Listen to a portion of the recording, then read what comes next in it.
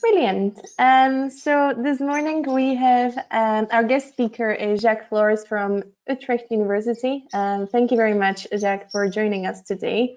Just a little information about Jacques. Jacques is RDM consultant at Utrecht University, and he assists and supports researchers across all faculties with all aspects of data management, from storage to privacy and data publishing.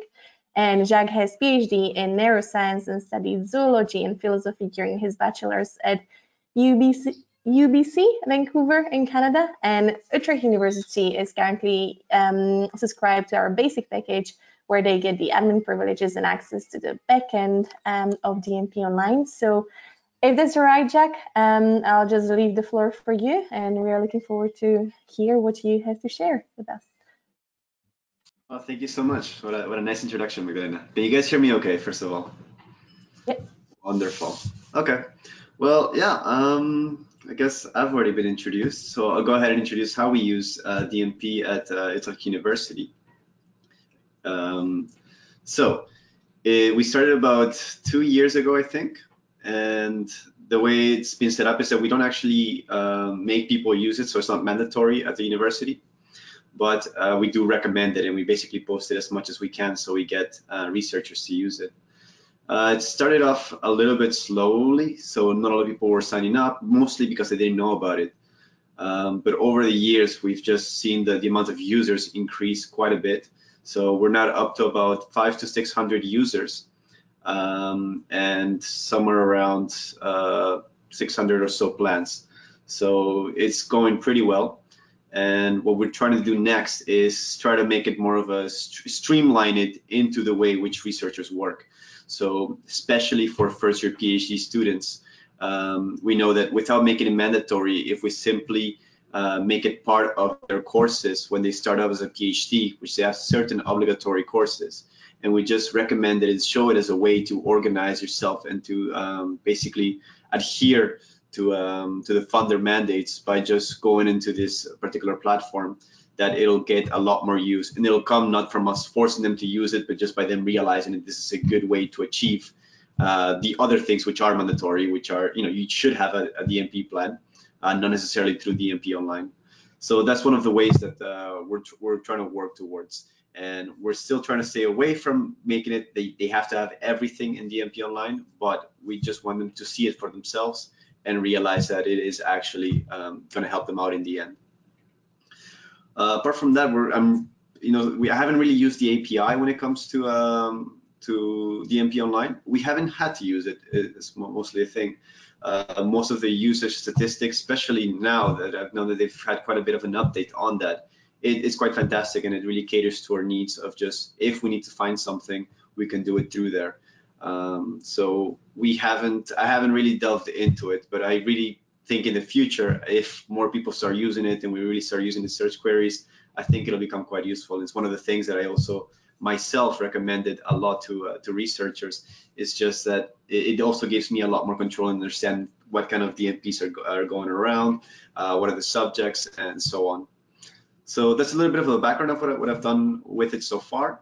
What we are looking forward to is the conditionals. I think that comes up so many times, maybe it's not even worth mentioning, but I think that's going to be really cool, and I'm really happy that that's coming shortly, I hope. Excellent, thank you very much, Jacques.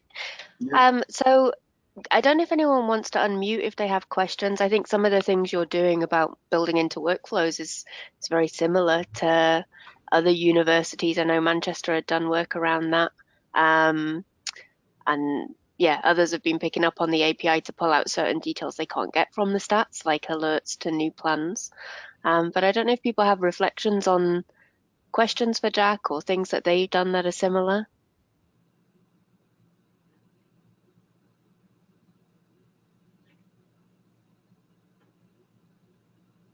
If there is nothing, you can always just, either unmute yourself as we go, or maybe if you can think of something as we go on, maybe you can just send us a message in the message and we can pick up.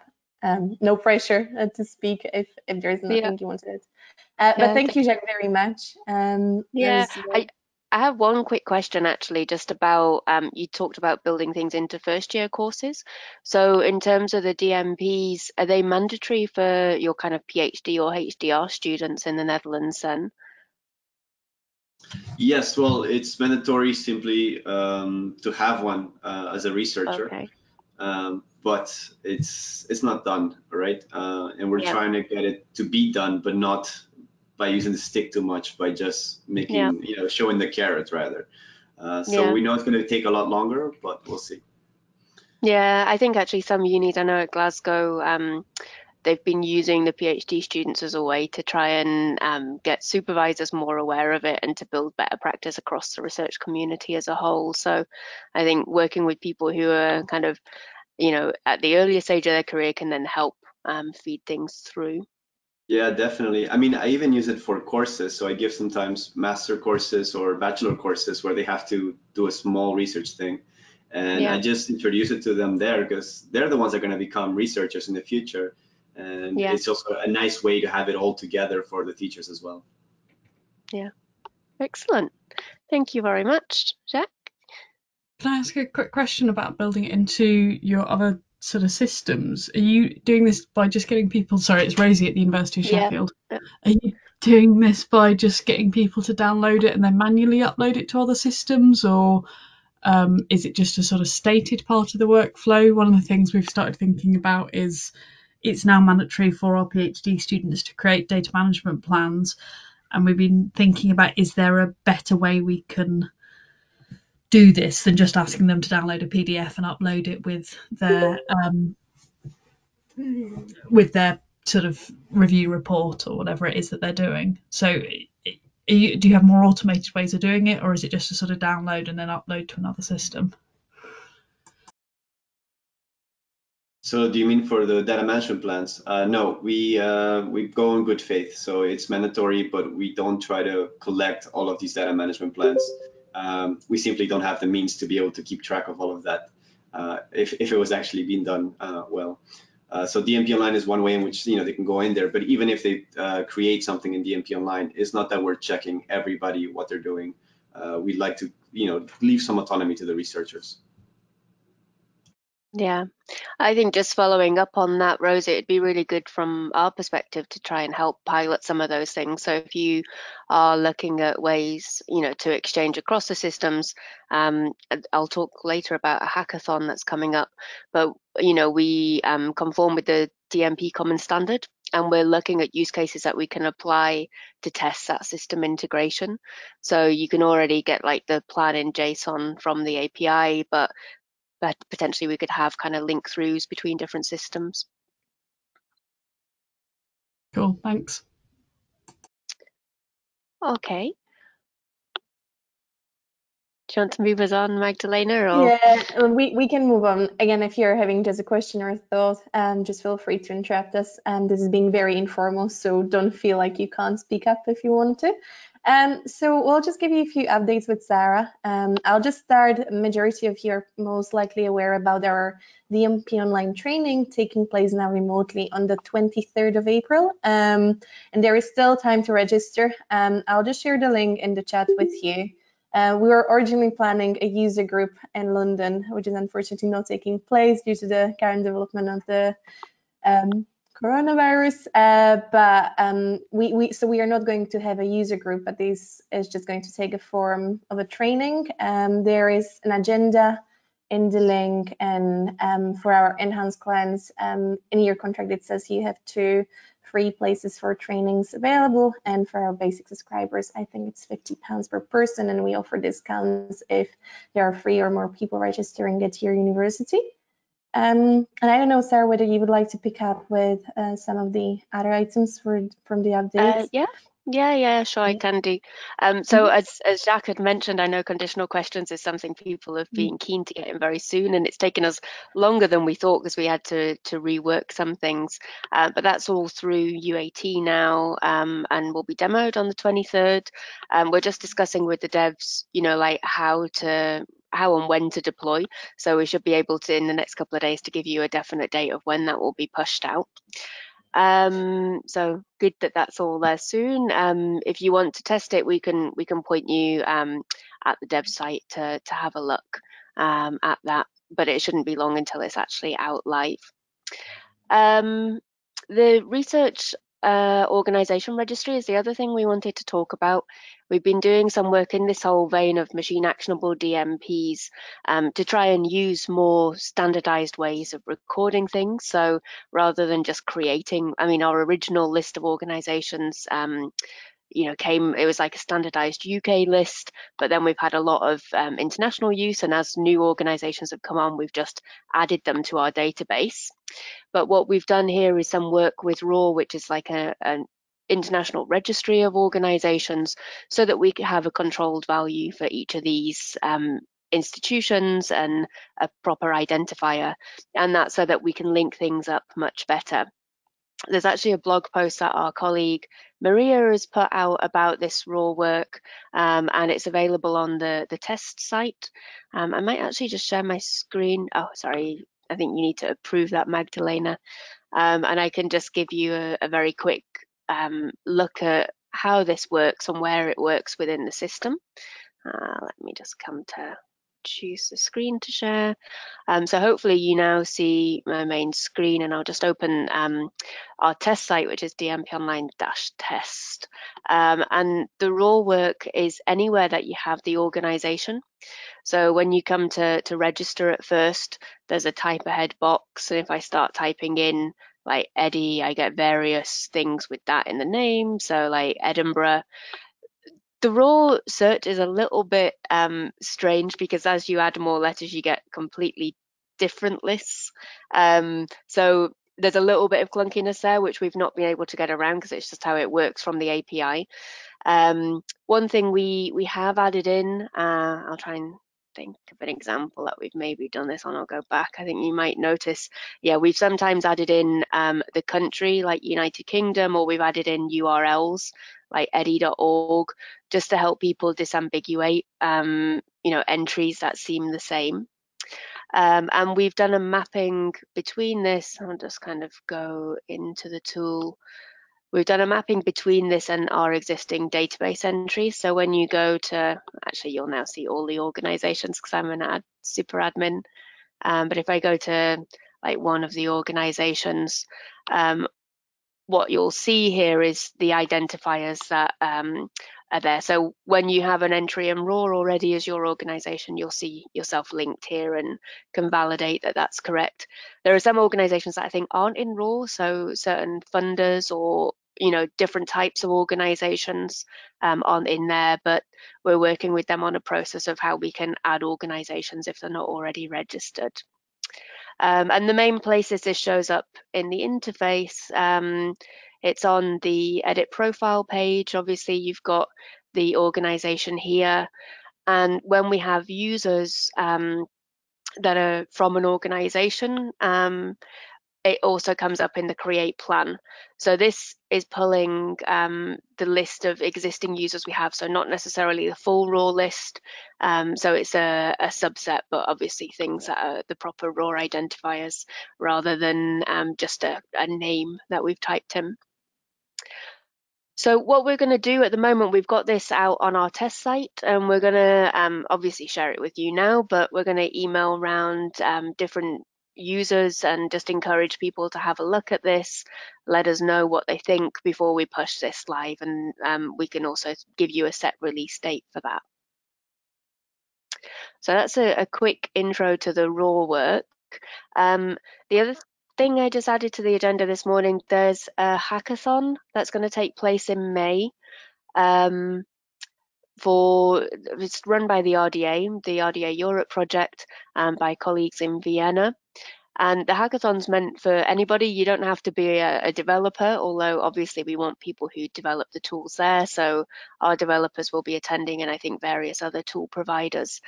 What we want to do is try and understand the different use cases, so do some mappings to the machine actionable DMP, maybe map existing funder templates to that, think about what kind of information people want to exchange between systems and how we can develop those workflows, and try and actually develop some integrations during this hackathon. So there's a registration page if you want to register, and it's for people from various different backgrounds. So if you're an administrator or somebody who's working with researchers, you might have some ideas about the types of functionality you need, and then hopefully they're things we can get working on during the 2 days. I think there had been a question in chat maybe while we were talking. Is there a metadata schema? Yeah. So so this RDA group, it was called the RDA Common Standards for DMPs, and they have essentially it's like a metadata schema. Common standard. So they have an output which is specifying what should be in a machine actionable DMP and how you represent that. So the kind of JSON output you'd need. So I'll put a link in our document to their output, which this is what the workshop will be around. It will be about mapping to this.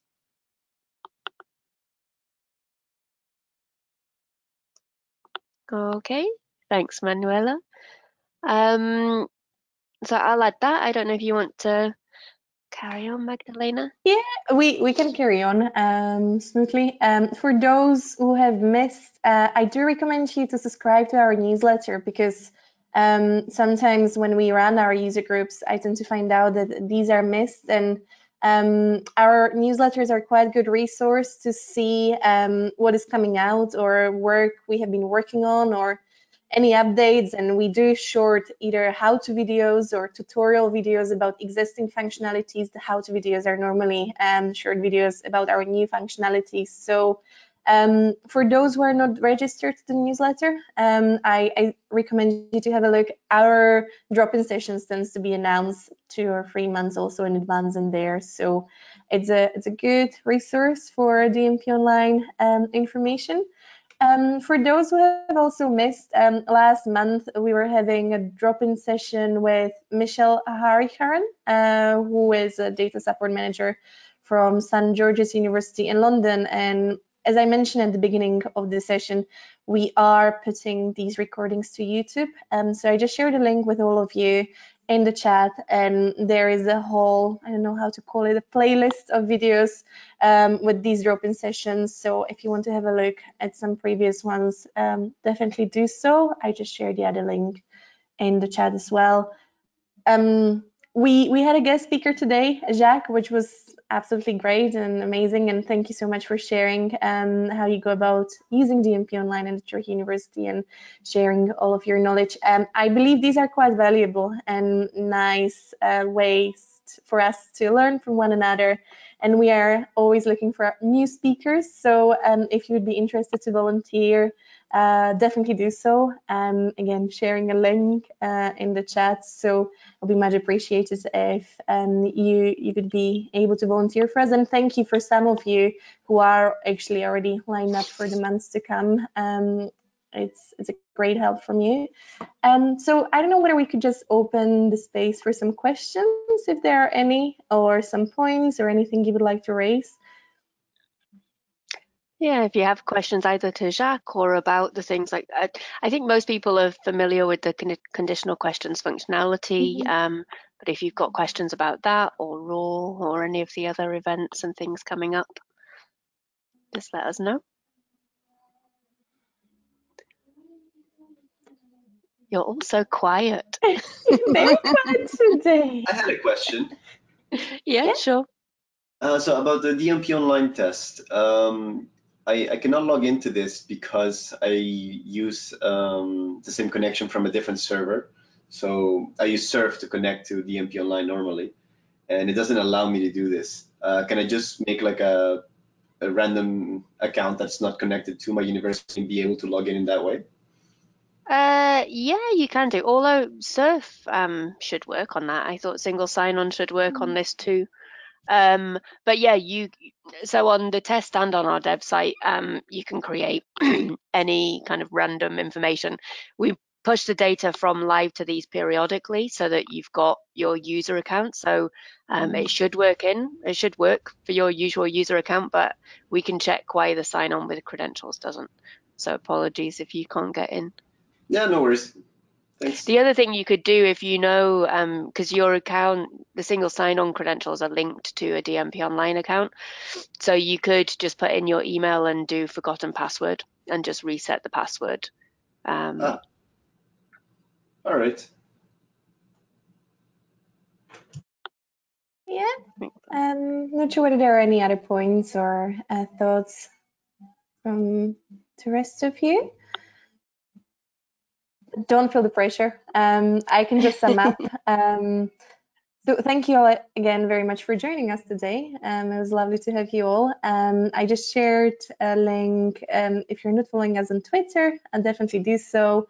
We have a Twitter and LinkedIn and Facebook account. And as I mentioned before, I highly recommend subscribing to our newsletters.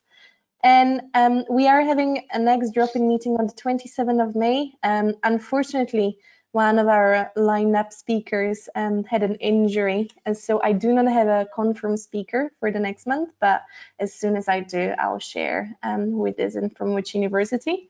And it will be on the 27th of May, 10:30 in the morning. So thank you again all for joining us. We are very much looking forward. Some of you will be joining us on the 23rd of April for the DMPonline training. For those of you who have not registered and still want to join us, definitely do so. The registration, I think, closes on Wednesday evening, so there is still plenty of time. And thank you all. Yeah, thank you Thank very you very much. much. Yeah, enjoy the rest of your days. Thank Bye-bye. you. Goodbye. Bye. Bye. Bye-bye. Thanks. Thanks.